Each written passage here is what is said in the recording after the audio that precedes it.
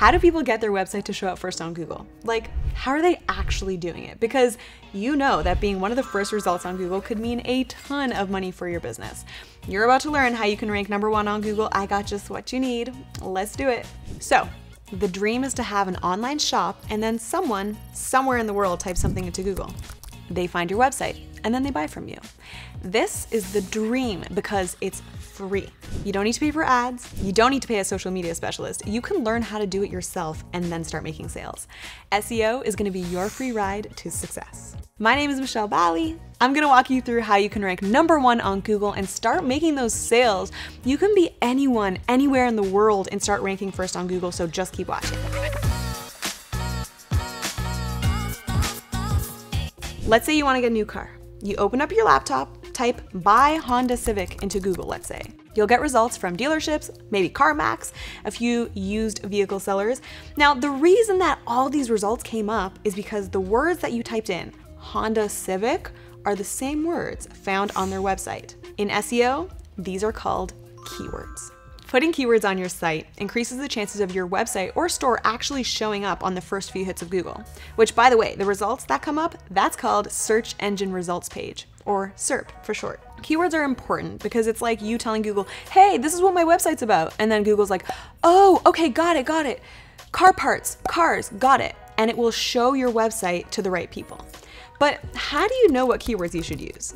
Use a keyword research tool. A keyword research tool will help you see how often people are searching for certain terms, what keywords your competitors are ranking for, and it will help give you new ideas for terms that you would have never otherwise thought of on your own. So, which tool should you use?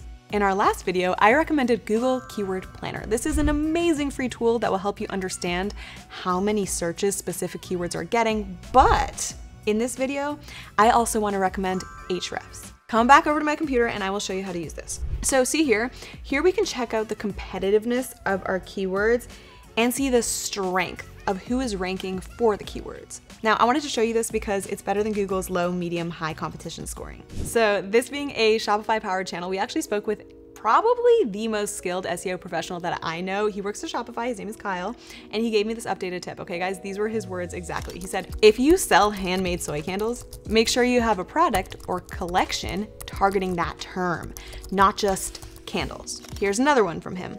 Low sugar granola versus granola. You'll have a much easier time ranking for low sugar granola versus just granola, and you'll likely be able to convert more of those buyers too because you're offering them exactly what they want. How about beard cream? It's a low volume keyword, right? But beard oil, that's high volume. However, if it's a cream, it's a cream. So don't chase beard oil, you feel me? Okay, so once you have a list of awesome keywords that you're happy with, you're gonna have to put them on your website. But where to put them? If the keywords are informational, meaning that the user is looking to learn about something, for example, like how to make hot sauce, then these types of keywords are really great for blog posts. If the keywords are product related and indicate someone searching is ready to buy, like hot sauce 6-pack, for example, they would go on a product or collection page.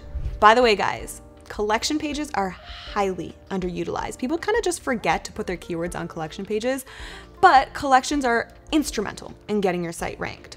They can be so effective that you might even want to consider making a collection if you have 3 or more products in order to rank for a specific term. So look at the dimensions of your products and make collection pages just for that.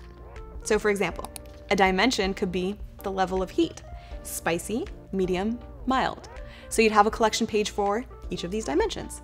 A dimension could be the type of pepper, maybe jalapeno, habanero, and think outside the box. It could be dietary, maybe like sugar-free and gluten-free. If you do make collection pages part of your SEO strategy though, don't forget to link that collection either to the navigation of your website, like right over here, or if you don't want to make it front and center, you can include it as a link from a blog post or a product page.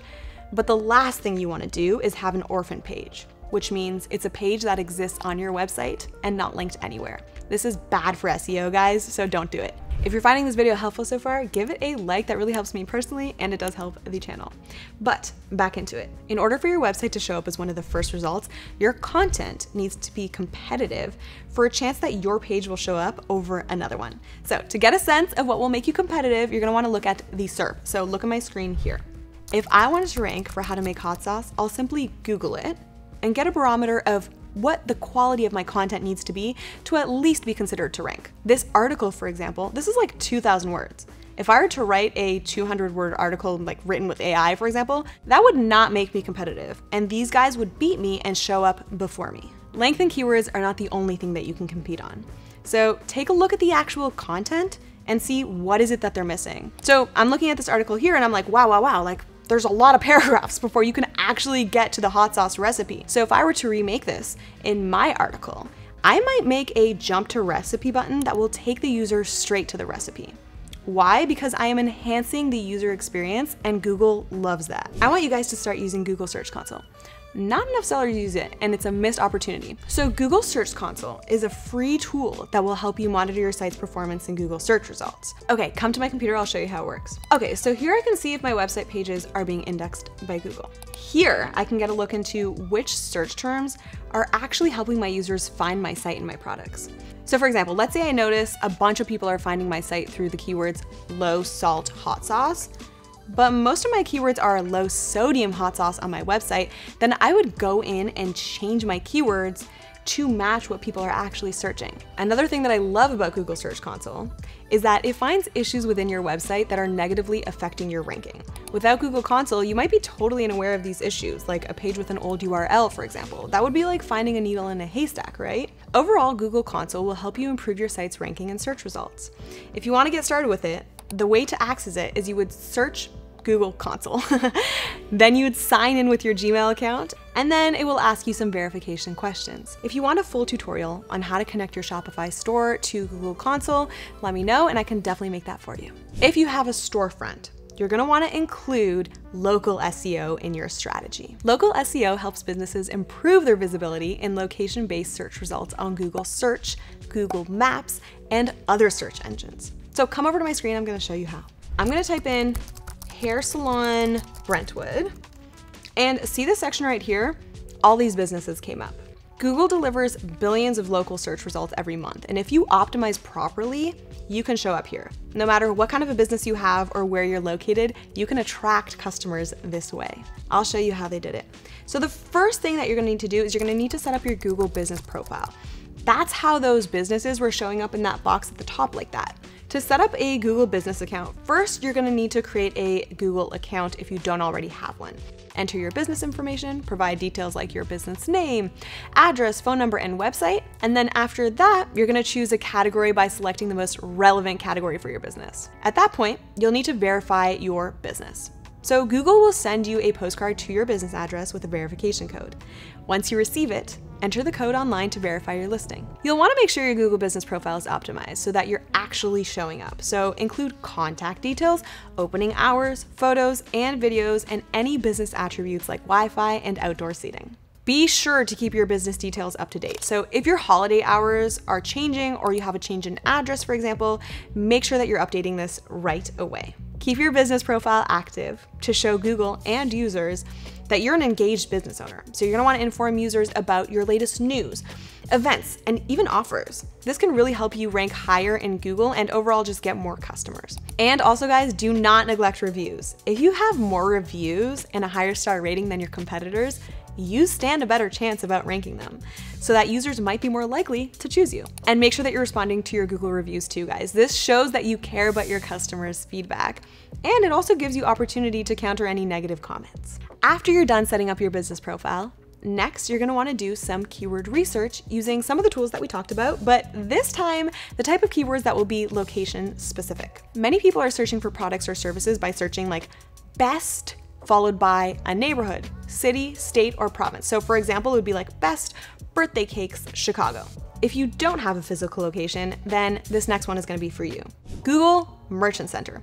This is a completely free way retailers can showcase their products across Google search engines, maps, YouTube, and more. Let's say I type in Asics shoes into Google. See these results? They're shoppable. This is because it's coming from Google Merchant Center. By using Google Merchant Center, you can increase your online store's visibility, attract new customers, and boost sales. So here's how to set it up. Visit Google Merchant Center website, which would be www.google.com/retail. And then once you're there, you're gonna wanna click on sign up for free button. You'll be asked to provide your information about your business, like your business name, website, URL, and contact information. Google will need to verify your website to ensure it meets their requirements, and you'll typically need to add a meta tag to your website's homepage. Once your website is verified, you can start adding your products to your Merchant Center account. Optimizing your products on Google Merchant Center is essential for maximizing your visibility and driving sales. So make sure your product information is accurate and complete. Use descriptive language to explain the product's features, benefits, and unique selling points, and have high-quality images that are clear, high-res, and shot at various angles to give your customer a good idea of what the product is. The quality of your content is important because Google is tracking how users engage with your pages. If they're clicking around, staying on your site for a while, that's actually good. To get users to engage with your site, your pages should be detailed, and they should be including any information that a user might need in the format which is most useful to them. So instead of just having a product description on your product page and calling it a day, include bullet points of product attributes, product FAQs, and reviews, guys. Oh my gosh, reviews. Make sure that you include this on your product pages. So important. I'll leave a link for you guys in the description box with some of the best Shopify apps for product reviews. This will build trust, and it's gonna create a feedback loop with your customers. And you know how sometimes when you're like Googling something, you can actually see the star ratings of the products right on the SERP, just like this?